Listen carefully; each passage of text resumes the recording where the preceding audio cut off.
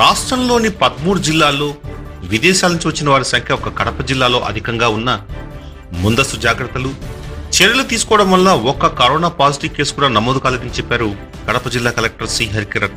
మొత్తం 2500 మందిని స్వీయ నియంత్రణలో ఉంచామని, పరీక్షల నిమిత్తం పంపిన 11 మంది నెగటివ్ గా తేలాయని, ఎవరు ఆందోళన చెందాల్సిన అవసరం లేదని ఆయన వివరించారు.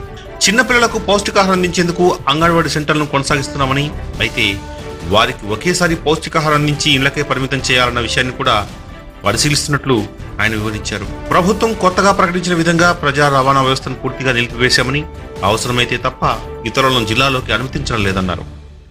ప్రభుత్వ తాజా ఉత్తర్వుల ప్రకారం మరోసారి వాలంటీర్లతో తాజా సర్వే చేస్తున్నట్లు కలెక్టర్ వివరించారు. కోవిడ్-19 ఈ కరోనా వైరస్ ఈ వ్యాప్తి చెందుతున్న కారణంగా నిన్న ఆంధ్రప్రదేశ్ రాష్ట్ర ప్రభుత్వం నిన్న సాయంత్రం ఒక నిర్ణయం తీసుకోవడం జరిగింది. ఈ నిర్ణయంలో భాగంగా public transport, inter district transport, inter state ట్రాన్స్పోర్ట్ని అన్నిటినీ నిలిపివేస్తూ నిర్ణయం తీసుకున్నారు. దీంట్లో భాగంగా దీన్ని పాపులర్ టర్మ్స్లో చెప్పాలంటే you can call it A lockdown. మన జిల్లా వాసులు ఎవరైనా బయట నుంచి రావాల్సిన వాళ్ళు జిల్లా లోపలికి రాగలరు. మిగతా వాళ్ళు ఎవరైనా వేరే జిల్లా వాళ్ళు జిల్లా బయటికి పోవాల్సిన వాళ్ళు ఏమైనా పోగలరు. అంతేగాని ఒక పబ్లిక్ ట్రాన్స్పోర్ట్ మూకుముడిగా ఒక గ్రూపులో వివిధ కారణాలకి మన వాళ్ళు బయటికి వెళ్ళడం, మళ్ళీ లోపలికి రావడం, ఇట్లాంటి పబ్లిక్ ట్రాన్స్పోర్ట్, అది ప్రైవేట్ ట్రాన్స్పోర్ట్ ద్వారా కానీ, పబ్లిక్ బస్సెస్ ఎట్లాగా ఆర్టీసీ తీసేశారు, టూరిస్ట్ బస్సులు, ట్రావెల్ బస్సులు ఇవి కూడా అన్నిటినీ ఆపేయడం జరిగింది. రైళ్ళు అన్నిటినీ కూడా మార్చ్ 31 వరకు ఆపేయడం జరిగింది. సో ఈ ట్రాన్స్మిషన్ ఫేజ్ ఏదైతే ఈ కరోనా వైరస్ ట్రాన్స్మిషన్ ఫేజ్లో ఉన్నామో, ఈ ట్రాన్స్మిషన్ని అరికట్టడానికి ఇవన్నీ చర్యలు కూడా చేపట్టడం జరిగింది. అంతేకాకుండా మన జిల్లా చూస్తే one of the most highest foreign returnees, especially Kuwait, ఈ గల్ఫ్ ప్రాంతాల నుంచి ఎక్కువ ఏ జిల్లాలో ఉన్నారు? 13 జిల్లాల్లో ఫారెన్ రిటర్నీస్ అంటే మన జిల్లాలో ఉన్నారు. సుమారు ఇంతవరకు మన డోర్ టు డోర్ సర్వే కానీ, గవర్నమెంట్ ఆఫ్ ఇండియా నుంచి ఫ్లైట్ దిగి వచ్చిన రిపోర్ట్స్ కానీ చూస్తే, ఎయిర్పోర్ట్ రిపోర్ట్స్ కానీ చూస్తే 2500 మందిని మనం స్వీయ నిర్బంధంలో పెట్టడం జరిగింది. ఈ స్వీయ నిర్బంధంలో పెట్టి అందరికీ సర్వే చేసి పోలీస్ బీట్ పెట్టి, నిన్న మనం జీవోలో ప్రభుత్వం ఇష్యూ చేసిన జీవో పోలీస్ బీట్ పెట్టి రోజుకి వాళ్ళని ప్రతిరోజు ఒక 2-3 సార్లు చెక్ చేసి పోలీస్ పరంగా, రెవెన్యూ యంత్రాంగం పరంగా, పంచాయతీ యంత్రాంగం, మున్సిపల్ యంత్రాంగం పరంగా, వాలంటీర్ల పరంగా వాళ్ళ ఇంట్లో ఉంటున్నారా లేదా బయటికి రాకుండా చెక్ చేసి చర్యలు నిన్న జీవోలో తీసుకోమని వచ్చింది. కాకపోతే మన జిల్లాలో ఇది గత వారం రోజుల ముందు నుంచే ఈ చర్యలన్నింటినీ ప్రారంభించాం.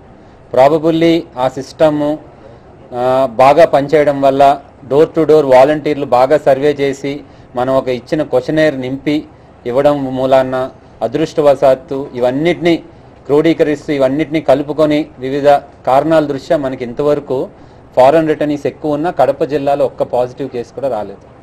సో 11 మందిని డౌట్ఫుల్ కేసులతో మనం టెస్టింగ్కి పంపించాం. 11 కూడా ఇంతవరకు నెగిటివ్గానే వచ్చాయి. సో ఏది ఒకటి కూడా పాజిటివ్ రాలేదు ఇంతవరకు.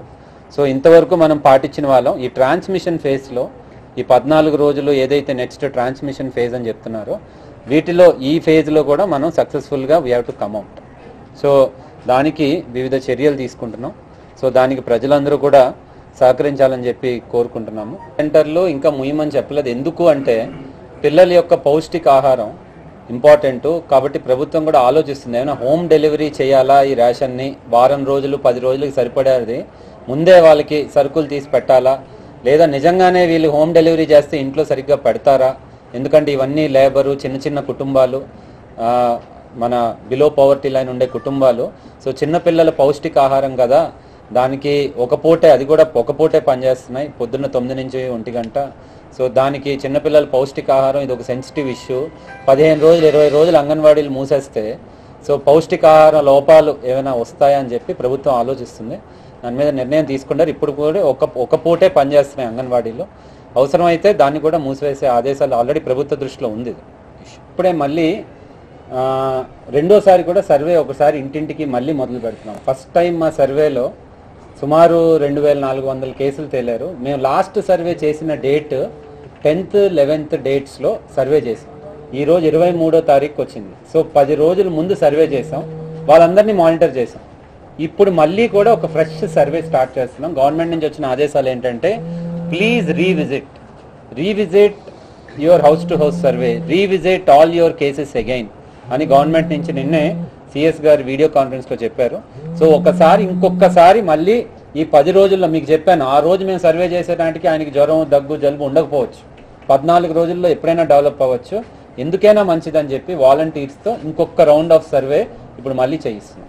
సో ఈ నెక్స్ట్ 48 అవర్స్ టు 72 అవర్స్లో మనకు ఆ సర్వే రిపోర్ట్స్ కూడా వస్తాయి. క్వశ్చనైర్ అదే క్వశ్చనైర్తో మళ్ళీ సర్వే చేయిస్తున్నాం. ఎప్పుడైనా మీరు విదేశాల నుంచి వచ్చారా లాస్ట్ నెల రోజుల్లో, వచ్చిన వాళ్ళతో టచ్లో ఉన్నారా, లేకపోతే మీకు ఏదైనా సామూహిక ప్రదేశాలకు వెళ్ళొచ్చారా, తిరుమల, లేకపోతే ఏదైనా గోవా, లేకపోతే ఏదైనా కాశీ, ఇట్లాంటి వాటికి వెళ్ళొచ్చారా, రాజస్థాన్. 4వది దగ్గు, జలుబు, జ్వరం ఉందా. ఈ 4 క్వశ్చనైర్స్తో మళ్ళీ ఇంకోసారి ఫ్రెష్ సర్వే చేస్తాం. మీరు పరుపు కొనాలనుకుంటున్నారా? ప్రొద్దుటూరులోని అతిపెద్ద పరుపుల ప్రపంచం స్లీప్ వెల్ గ్యాలరీ మీకోసం అందిస్తోంది డిస్కౌంట్ మరియు ప్రతి కొనుగోలుపై ఆకర్షణీయమైన బహుమతులు కలవు. Karishma furniture and sleep well gallery, TB road, opposite market yard, Proddatur. Proprietor yes Abdul Rasool, G Jaganmohan Reddy.